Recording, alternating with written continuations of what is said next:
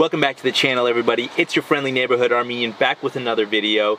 Today I'm checking out the all-new 2020 Subaru Outback XT Onyx Edition. Huge thank you to North End Subaru and Mazda out in Lunenburg, Massachusetts for providing me the opportunity to check this car out for you today.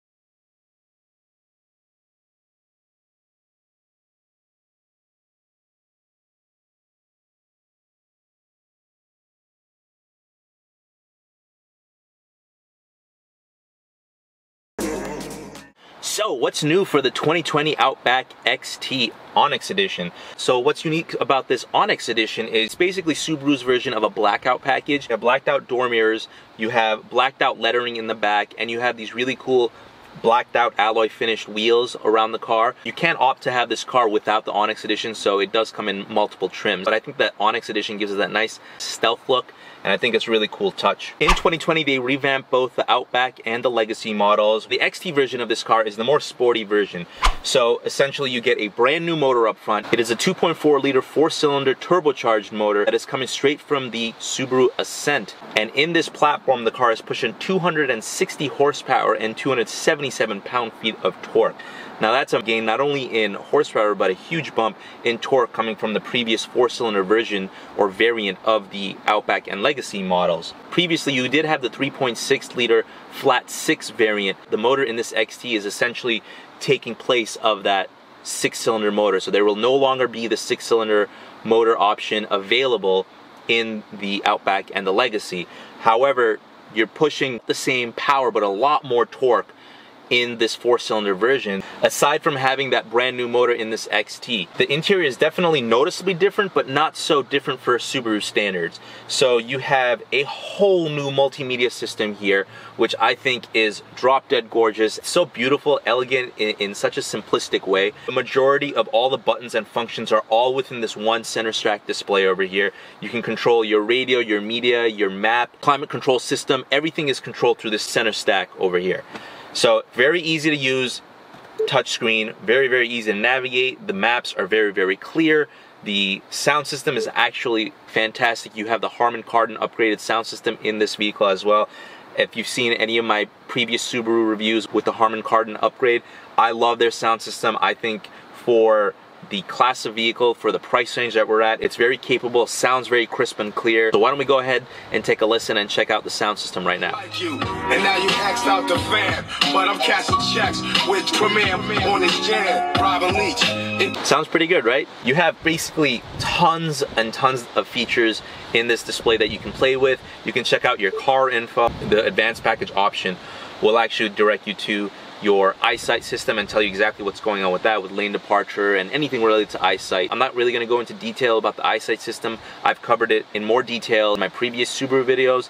I'll put a card up here and a link in the description if you're interested in finding out more about the Eyesight system. Steering wheel is fairly unchanged. Great steering wheel, love it, leather wrapped, feels really nice. Nice 9-3 grip, nice 10-2 notches. No complaints there, no issues. The gauge display, you have the tachometer on the left, the speedometer on the right, nice and easy to use, and you have a nice screen in the center of the gauge cluster as well that's all digital, and it basically shows you a bunch of options that Subaru's basically been carrying over. Great options. You have a digital speedometer, you can monitor your tire pressure for each tire, small things like that, your fuel economy, your trip gauge. A lot of leather on the inside, on the door panels and the seats, on the armrest over here, and you have tons and tons of soft touch material all throughout the vehicle as well. Looks really nice. And in the Onyx version here, you have this really cool green contrast stitching within the interior of the car. I think it's a really cool, unique touch. One specific feature that's added to this Outback XT model, not specific to the Onyx Edition per se, but you have this really cool StarTex upholstery they have around the seats, and it's basically a waterproof based material. And so if you were to get dirt or stains or anything on these seats, you can easily just wash it and wipe it with water and clean it right up, no issues, and it won't get absorbed into the material. The seats themselves are very comfortable. Again, they're really soft, really easy for long commutes, daily commutes. Storage space kind of remains unchanged. Bottle holders in both the driver and passenger side. Map pockets here. You have the center armrest here with 2 areas for storage. Deeper cubby on the inside over here with an auxiliary outlet as well. And on the top you have a flatter storage area. You could fit a phone. So this is my iPhone XS Max, and it fits in there perfectly fine if you want to store it in there out of the way and link up via Bluetooth. So you can fit some small items in there as well. 2 USB gauges underneath the center console over here, as well as an auxiliary jack. You have the electronic parking brake next to that as well. Gear lever right behind that. And one cool function you see to the right of the gear lever, I just love how simple this is, so that you don't really have many buttons around the gear lever or just in general at all. Aside from the electronic parking brake, the gear lever, the only other button you have here, to the right of the gear lever, you have this button that says view on it.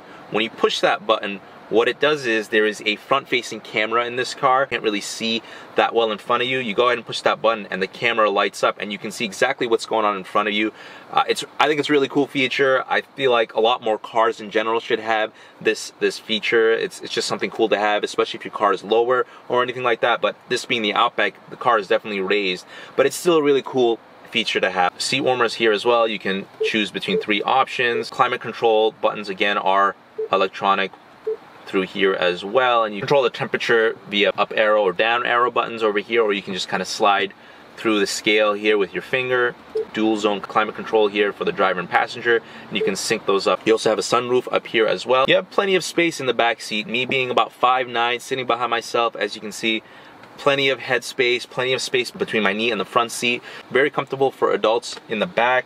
No issues with that at all. Trunk space, this is basically a station wagon hatch style. You can tell there's tons of space back there. You also have an electronic hatch system as well. With a push of a button, it will close and lock as well. I think this is a great car. It's actually really fun to drive as well. Due to that new motor, it's got a lot more pep. Let's go ahead and take this out on the road for a really quick drive and see what it is like on the road. All right, setting off in the Outback XT. First thing that I definitely notice, it feels like I'm driving on clouds. It's very, very comfortable in here. And the other thing is, it's really quiet. This isn't the limited or the touring versions, which insulates even more. Very comfortable. The suspension is absorbing everything. This is from the mic on my GoPro. I can whisper. It's very comfortable, fairly minimal wind noise. Feels very premium in here with this multimedia system here. I can't stop thinking about it and wanting to play with it. It's just so beautiful. It looks like something right out of Tesla. I mean, I know I'm over exaggerating here, but it does. It's just one big center stack. The screen is huge. It's amazing. It's bright. It's just beautiful. Long road trips I think would be great in this car. Comfortable, put tons of suitcases, in the back, and bam. Even if you need to go, to the home improvement store or Home Depot or anything like that, you can definitely put tons of stuff in there and still drive comfortably. Now, I'm sure what everybody wants to know, how is the power in this car? So let's go. We're around 1200 RPMs, going 30 right now. Let's see how this turbo pulls. There it is. Whoa, there it is. Whoa, okay. Wow. That's not what I expected at all. So it's weird. It felt like it was 3-tiered. So it took a little bit, got to about 1500 RPMs, and I felt it slightly, it was a little dull, to be honest with you. And then around 2000 RPMs, it pulled a bit. I definitely felt a noticeable pull. But then around 2500 RPM to 3000, it pulled even harder. I mean, it just really, really pulled. It doesn't feel like a station wagon or like a family vehicle of this size. It really doesn't. Let's try that again, because that was kind of addictive here. There it is, and there it is. It's pulling, and it's pulling even more. There we go. Okay, those are. I'm in an Outback. I mean, I'm in a hatchback, and I'm laughing like this and being impressed by the power. That's crazy. Wow. So This is what I've been talking about. If you've seen my Crosstrek review or Forester review videos, this is what I've been talking about as far as lacking in power. Now, there was no problems with the power plant, to be honest with you, but I feel like this really does it. This is, you don't need any more than this, realistically, for a daily vehicle like this. It's plenty comfortable, plenty reliable, and it's got plenty of pep and torque and power that you won't have to worry about passing on the highway. If you're gonna tow something in the back, you won't have any problem. I believe the towing capacity is 3,000 and 4,000 pounds, I believe. As we're on a back road right now, let's see how this thing does going from a stop. All right, so dead stop, empty roads in Mexico. Let's see what happens. And there it kicks again. It's pulling in. Yeah, that's healthy. We still do have the CVT transmission as well. No issues with the CVT. It's doing perfectly fine. It's simulating gears very well. It's able to put down that torque and that power perfectly fine without any slipping or anything like that I have noticed. You know, granted, I mean, we're not in anything crazy. We're around the 260 horsepower, 277 pound-feet of torque range. You know, so it's manageable, it's doable, reliably. So I previously have mentioned in all the Subaru reviews that I've done, I don't have issues with the CVT. I have owned numerous Subarus and currently own a couple Subarus with the CVT. I don't really have any issues as long as if you maintain them properly. It's very spacious and it's open in here. I feel like I don't really have much, if any. I don't even think I have any blind spots, to be honest. Tons of visible glass everywhere, around the door panels, around the mirror over here in the back. I got plenty of space. The rear view mirror here is perfectly fine. The mirrors are great. All right, hope you all enjoyed this quick review of the all-new 2020 Subaru Outback XT Onyx Edition. If you did, please go ahead and hit that thumbs up button. I really appreciate all the support. And if you're new to the channel, please consider subscribing. Got tons of automotive review content as well as content on my own personal vehicle, the 2020 Toyota Supra, coming very, very soon. Leave a comment down below with your thoughts. Let me know what you think about this car. Huge thank you to North End Subaru and Mazda out in Lunenburg, Massachusetts for providing me the opportunity to check this car out for you today. This car is available for sale. I'll put a link in the description below if you're interested. They have a massive selection of Subarus as well as Mazdas, used and new. And as always, thank you all so much for watching. See you all next time. Peace.